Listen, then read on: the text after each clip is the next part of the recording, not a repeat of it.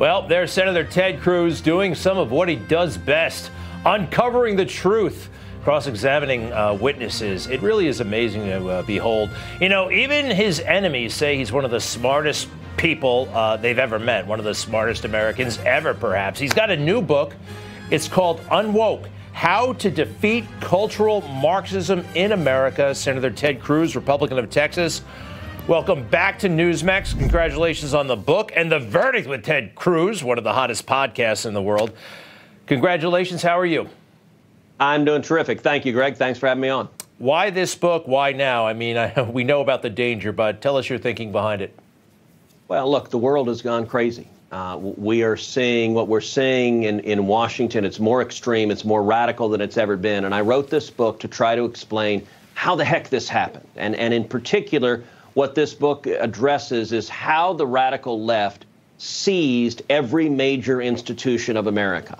And each chapter of the book addresses a different institution. So it starts off with universities. And I call universities the Wuhan lab of the woke virus. They're where it was created. They're where it's mutated, where it's spread. From universities, the next chapter goes on to K through 12 education, and then journalism, and then government, and then big business, and then big tech, and then entertainment, Hollywood, movies, TV, sports, music, and then science, the politicization of science. And the last chapter deals with China and how China is a nexus intertwining them all. And what the book does is two things. It explains how and why the radical left infiltrated these institutions from within.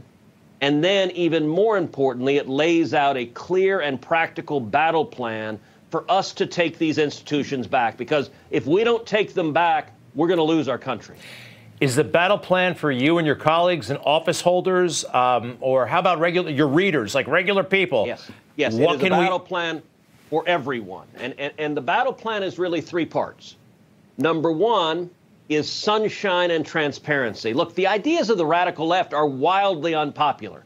They only are able to force them through using power and coercion and using indoctrination, so shining a light. So, for example, K through 12 education, I talk about what happened in Loudoun County, Virginia, where a teenage girl was sexually assaulted by a boy wearing a skirt in the girls' restroom. The school district covered it up. They denied that it happened because their political ideology was more important than protecting the kids.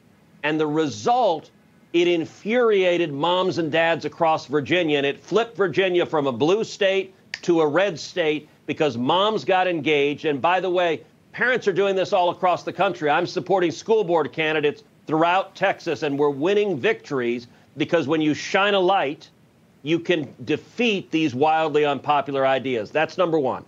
Number two is changing the cost-benefit analysis for institutions to increase the costs of going woke. And I do a deep dive in the chapter on big business on what happened on Bud Light and Target, where both of them went woke and lost tens of billions of dollars. And that disincentive, we need to increase the disincentive for giving in to the cultural Marxist. And number three, Greg, I encourage conservatives and libertarians who've been successful in business to invest in the organs of transmission of ideas. Buy a TV station, buy a radio station, buy a movie studio, buy a book publishing house, buy a record label. Fight in the world of ideas. And my model for this, by the way, is Elon Musk's buying Twitter was the single most important step for free speech in decades. We need to invest in the battlefield of ideas and not cede the terrain to a leftist monopoly. Oh, I love it. It's all in Unwoke. I've come up with some more modest proposals, like people should write letters to their congressman, post on social media, vote, know your rights. A lot of folks don't know the Eighth Amendment from the Ninth Amendment. Can I ask you this, though? If we do that, if we get vocal, I'm suspicious of big tech. You know, they want us watching TV shows and just sitting around and being numb to all this, and watching guys like you on TV wage the fight. We can't do that, can we? We got to get engaged. It's got to be everybody. And look, big tech, there's a whole chapter on big tech and the pervasive censorship of big tech. And by the way, we're seeing it right now. Look at what's happening on the headlines right now. We've got, number one, the war on Israel, which is tragic. but we've got anti-Semitic riots and protests at universities across the country.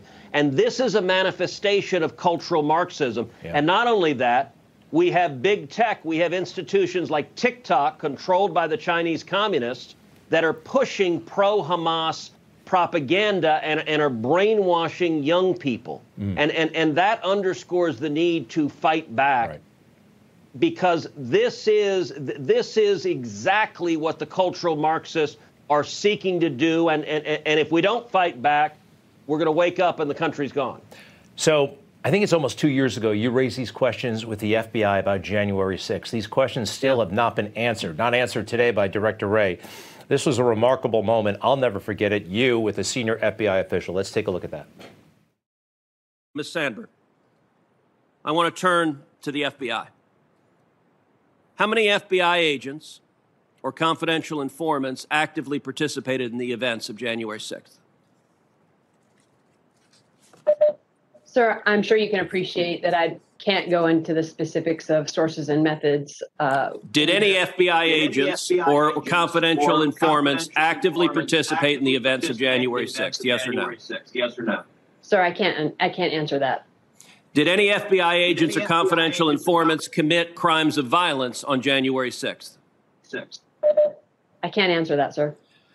Did any FBI agents or FBI informants actively encourage and incite crimes of violence on January 6th? Sir, I can't answer that. It's just amazing. And now they're kind of saying, well, we didn't orchestrate anything, but they won't go any further than that. My sense is they had people there, and those people did not do anything to prevent the attack. Call for backup, call for more reinforcements. Have you gotten closer to the answers you want about January 6th? No, they utterly and completely stonewall. I've been asking those questions at hearings. I've been asking those questions in writing. They defiantly, this Department of Justice, this FBI, has a brazen arrogance that they believe they're not accountable to anybody. They believe they're not accountable to Congress. They just defy. When we ask them questions, they do what you just saw right there. They refuse to answer. But they fundamentally believe they're not accountable to the American people. And this is something also that I discuss in this new book, Unwoke, is the takeover of the cultural Marxist of government, the weaponization of the Department of Justice, of the FBI, of our legal system, as a tool to attack your political enemies. This White House uses DOJ and the FBI to go after their political enemies. And right now there is zero accountability. And I got to say, Senate Democrats don't want to know the answer to those questions. And so I'm going to keep pressing. But the real way to get accountability is we've got to win in November, a year from now, and put new leadership in there that cleans house, because there are hard partisans that have burrowed in and that are utterly defiant of the rule of law. You know, your job is in the Constitution. The assistant FBI director's job is not. And to see her sitting there not answering the questions, hey, do me 10 seconds. If you get majority again, if saner heads prevail and you're back in power in a real way, you already have plenty of influence. Ashley Babbitt, are you as concerned as I am and a lot of our viewers are that we don't know nearly enough about that case, and we don't like it? We don't like the way she died, and we think, we think there has to be accountability. Right. Look, there has been very little transparency into what exactly transpired with the use of deadly force. It is tragic. She was a veteran whose life was taken that day, and I think there needs to be transparency in terms of what transpired. This administration doesn't want any transparency. They want to cover up what happened that day, and they deliberately conflate acts of violence by a limited number of people. And if you commit an act of violence, regardless of your politics, if you're left wing, right wing, or wherever you are, if you assault a police officer, you should go to jail. But they deliberately conflate acts of violence with peaceful protests, the tens of thousands of people on January 6th that were there exercising their First Amendment right, and the Biden Justice Department wants to smear every one of them. It's profoundly cynical. It is amazing. Well, anyway, we're glad we've got guys like you out there fighting this fight. Ted Cruz, the book is Unwoke: How to Defeat Cultural Marxism in America. Senator Cruz, many, many thanks. Greg, thank you very much. And let me say to all your viewers, the book is in every bookstore. It's on Amazon.com. Buy a copy. It's fun. It's readable. And I'll mention to you, Christmas is just around the corner. It makes a great Christmas gift. Buy a copy for your mom. Buy it for your best friend. Even better, buy it for your crazy left-wing neighbor to try to knock some sense into him. And even better than that, buy it for your kids and grandkids so they can understand the garbage that people are trying to indoctrinate them with. All right, I'm doing the best I can. I already bought one book. I'll buy a few more now. Senator Cruz, thank you. Spectacular. Okay. Thanks, Rick. We'll be right back. You bet.